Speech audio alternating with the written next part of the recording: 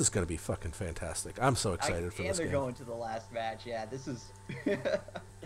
And even though they aren't racing, they're doing the face race. It's Yeah. okay.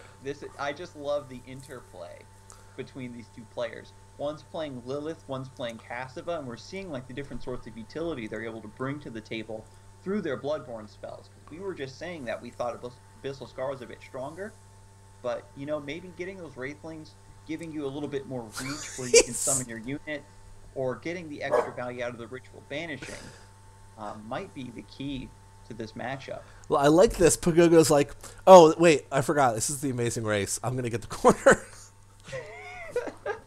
I don't know. Maybe he thinks he's not favored in the matchup in like the burn race, so he's just like, I want to start getting the corners just in case. That's probably for the best, because when you are going first, he saw also last game was when he played that Aether Master into the center and it got blown out by Ooze Saul. Ooze Saul, that's awesome. That's so good. I actually am surprised we haven't seen like a Saul Ion deck yet, because that was one of my cool song high lists, was less like a battle pet with Crimson Coil and stuff.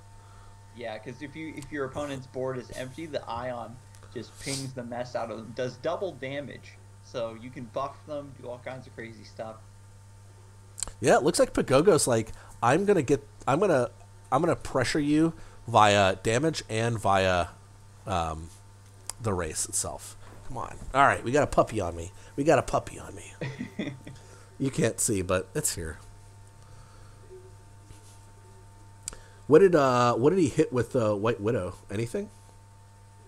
The White Widow went face twice. Oh, jeez.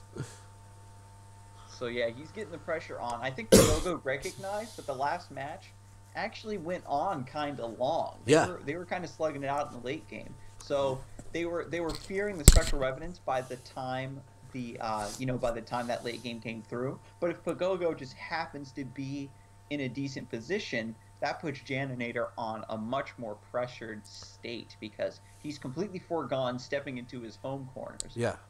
So now Pagogo's got this like 2-tiered attack where he can like just sort of casually walk to the other side and also deal damage at the same time.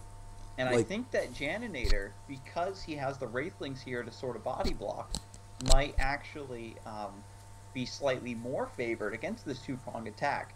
But with the Abyssal Scar, kind of cancels it out. But we'll see how this ends up playing out. One thing that we haven't talked about with this is that Pagogo almost certainly doesn't have Silhouette Tracers in his deck. Oh, right!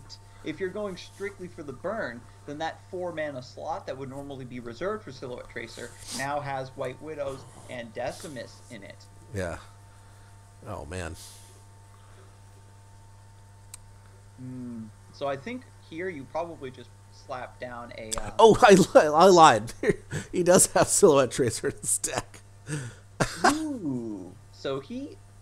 Okay, so maybe Pagogo is like really thinking ahead, like going for this burn hybrid, and then Silhouette Tracer allows you to get out of sticky situations, maybe.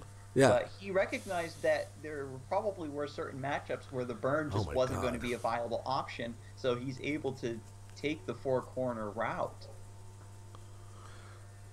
I mean, this is mighty dicey right now, though. Yeah, he's really getting put in.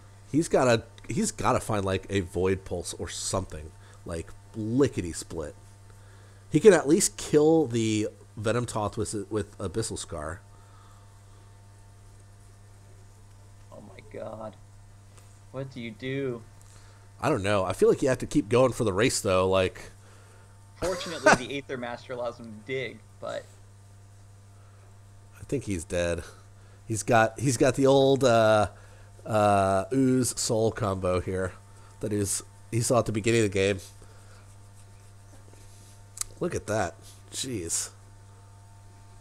Oh, right. He steps towards the Flameblood Warlock, of course, because he doesn't have to worry about it killing him. Yeah. But that just makes it so the Ooze isn't near any other targets.